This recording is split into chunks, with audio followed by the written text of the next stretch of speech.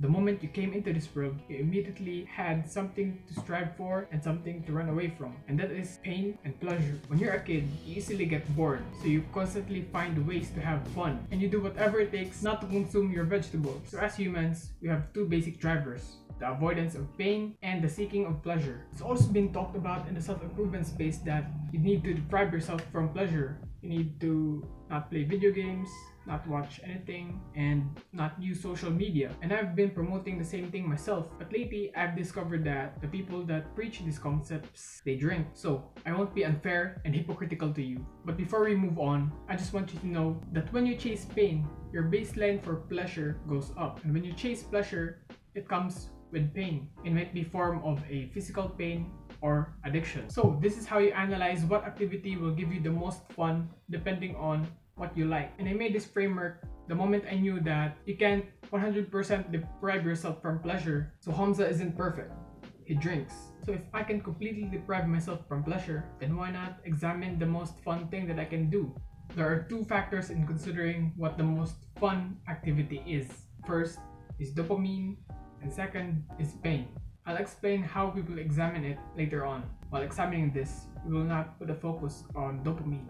Let me explain. You see, dopamine is our feel-good hormone. We get it as a reward for doing something. But the thing is, where you get it isn't specific. You can get dopamine in drinking alcohol and smoking, while you can also get it while starting a business. So purely basing on dopamine isn't good because the factors are so broad. Depending on what activity, you might get addicted or you might be super successful. Instead, what we will replace this with is fun, because there are ranges in how much dopamine will be released in a certain activity. Even though the dopamine release is high, it doesn't mean it's fun for you. I know you might be a little confused, but before, when I was playing a lot of video games, I always wanted to play the video game, but when I started playing it, it wasn't fun. Even though science says that video games releases a lot of dopamine, but it isn't really fun for me. Instead, we will use abstract things such as what makes you feel pleasant. Now, we're gonna talk about the second factor, which is pain. Pain is actually the greater factor here, and this is the thing that we need to focus on, because there are activities like extreme sports where most of the people doing it consider it as fun, but you might get injured. So this is the graph that I made to examine what is the most fun activity. Here we have pain, here we have pleasure. The reason why video games got into this category because it is one of the most popular things that teenagers do, and it is widely considered as